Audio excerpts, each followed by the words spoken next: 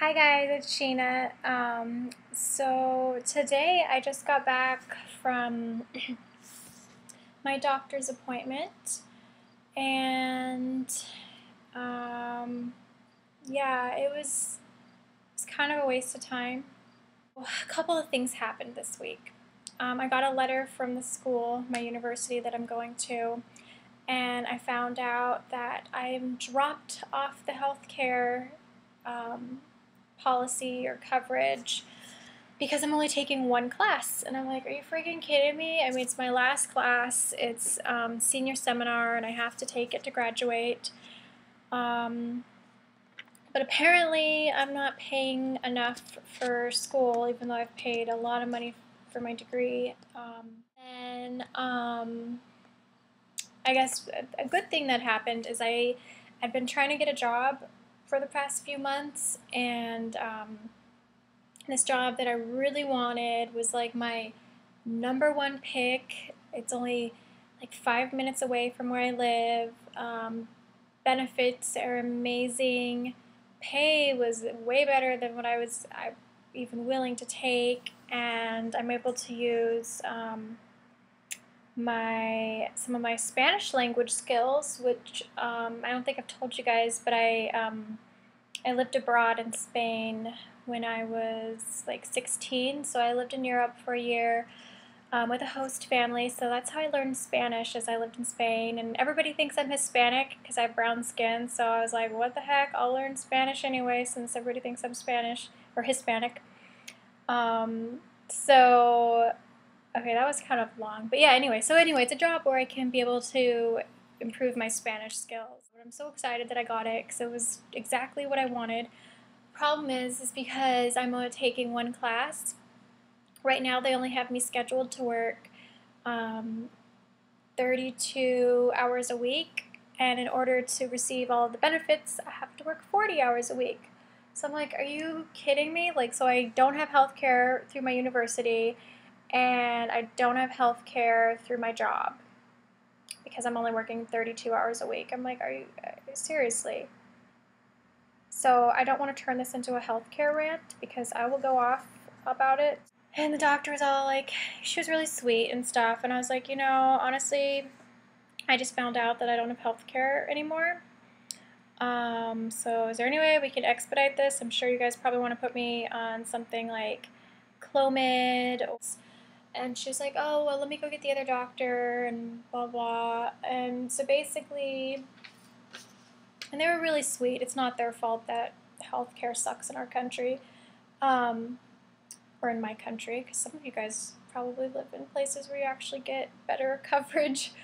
But so there's this study thing that I had mentioned to you guys before. Make sure it doesn't say anything. Okay. So she gave me this little brochure thing, and I'm going to call on Monday. And basically, there's a study going on it's at the same hospital that I go to, and it's a really great, it's good, a very good hospital. So basically, if you have PCOS and you're trying to get pregnant, they're doing this 20-week study where they have two medications that they're testing. Oh, I thought I showed you guys okay. Just making sure I'm not showing you the hospital. Not that, I'm sure most of you guys are cool people, but there's some psycho stalkers out there in the world, so yeah. Okay. Anyway, so basically there's two different medications. One of them would be Clomid, and then this other one is Letrozole or something like that.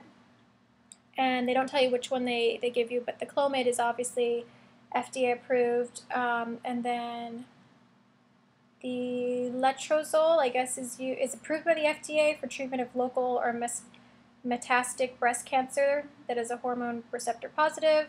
Letrozole is increasingly used to induce ovulation in women with PCOS as a first line of agent. However, it has not been approved by the FDA for this use.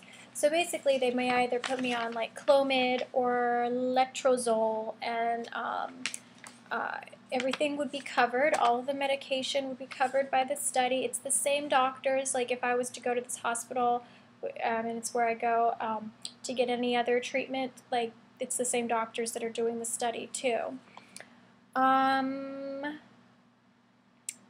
They will cover medication. They'll cover all of the cost for like the blood work, physical exams, checking out ultrasounds, looking at my ovaries, and pregnancy tests and all that stuff will be covered. Also, if they need to do a sperm analysis on my husband, that would be covered, which she did mention that they probably want to do that because they want to make sure that we're not dealing with two, issues, PCOS and male factor infertility. Oh yeah, and if they needed to do something like IUI, that would also be covered. So I'm going to call on Monday and just find out some information. I mean, I don't have a lot of options because of the fact that I've been dropped off my health care plan.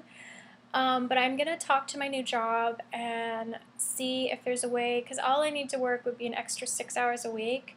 And I'm going to see if it's possible for me to, like, on the 2 days a week that I go to class, I, like, work 8 to 12, and then I go to class from 1 to 2:15 on Tuesdays and Thursdays. And I'm going to see if I can, like, come back to work at 3 and work, like, 3 to 7. And then if they okay me for that, then that's awesome. Then I'll have really good health care because this job has amazing health care. Like, they even have like a wellness plan, and I can use it. Like, I can use money for alternative medicine, which I really am into. Like acupuncture, chiropractors, reflexology, all that stuff would also be covered. So that's why I'm just like, I really want to get the benefits from this job I got, but we'll see. But in the meantime, the doctor did say that I should, that they may want me to do Provera again, just so I can have a period because it's not good. She says it increases my chance of cancer by not menstruating on a regular basis. So yeah. I tried to I made another batch of mango jam, and I tried to film it, and it was a total fail because I used my camera, and then I didn't have enough memory on it, and it was terrible. It was like falling and everything, and then I was like, okay, I'll just use my laptop. And so I was trying to film me making mango jam with the laptop, and it was not happening. So I'm going to make another batch, and I'm going to have my husband film me this time, so that way I don't have to worry about cooking and trying to film. And yeah, I mean, I'm sure once I get used to using the camera and everything, it won't be a big deal. But I tried to film it and I failed, so I will do it again for you guys. And it was so delicious, and I really want to put this recipe out there for anybody else who's a mango crazy person too, because if you love mangoes, you'll love this recipe. This seems pretty rambly. I'm not very focused today. So yeah, I have another appointment with the acupuncturist on Monday, and my first time ever going to have acupuncture, and she's the fertility specialist one. So I will probably make a vlog on Monday. I'll let you guys know how it went, and if I get in touch with this PCOS study thing, I'll let you know what they say. Because my biggest thing is I want to make sure that I can incorporate alternative medicine, because I don't care if they want to put me on medication and see if it works out and all that. Like, that's fine, and normally I don't like to take a lot of drugs and stuff. I'd rather do it all natural, but I don't know. I guess, my bottom line is that I want to get pregnant, so whatever it takes kind of is what we're working with. And the doctor, she tried to make me feel better. She's like, oh, you could be a part of like advancing medicine and blah blah blah. And I'm like, really? No, actually I would just be like a lab rat. So I'm a guinea pig, not advancing medicine, but whatever. So that is what's going on, guys. Yay for I got a job that I really wanted. Boo to health insurance being a biznatch, and that pretty much sums it up, I guess. So I hope you guys are doing great, and I will talk to you guys later. Bye.